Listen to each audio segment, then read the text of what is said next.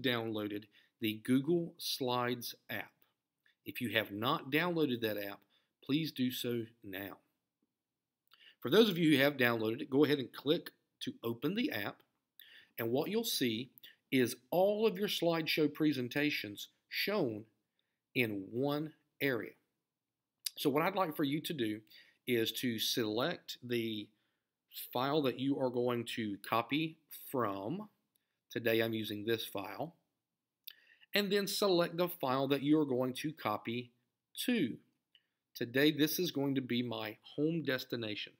So I'm going to borrow these blue and white slides, and I'm going to paste them into my black and white slides. It's very simple. Please follow along.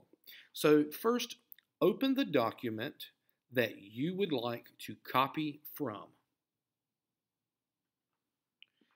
Now, as you see, that document has opened, and on the left side, I have a series of all the slides that I can choose from. Today, I'm going to show you how to copy multiple slides to add to a new presentation. Here's how you do so. First, you want to locate the slide you're going to borrow. I'm actually going to start at number 2. I'm going to click and hold.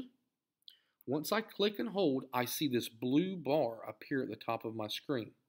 Now that lets me know I have one slide selected. I'm going to choose slides 2, 3, and 4, just so I can borrow a few at one time. Once that blue bar is present, now all I have to do is simply touch the other slides that I would like to copy. I move over in the blue bar and I click on the copy icon. Now your copy icon, it looks just like 2 sheets of paper, one on top of the other. So go ahead and click that.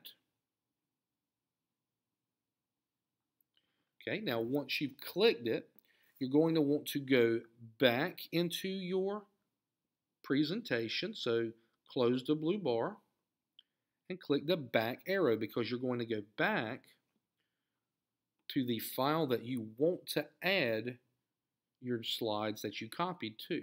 So I'm going to add mine in here. I'm going to open this file now. Again, it populates with all the slides.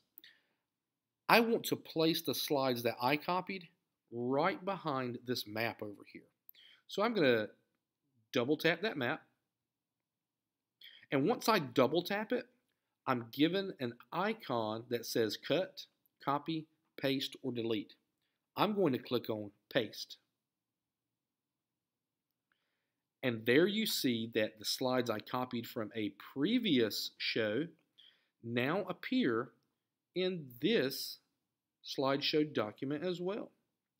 Just to keep and confirm, I'll click somewhere else and close that blue tab. Now, the blue and white slides are permanently a place of the black and white slides unless I delete them later. So that's how you copy slides from one document to another.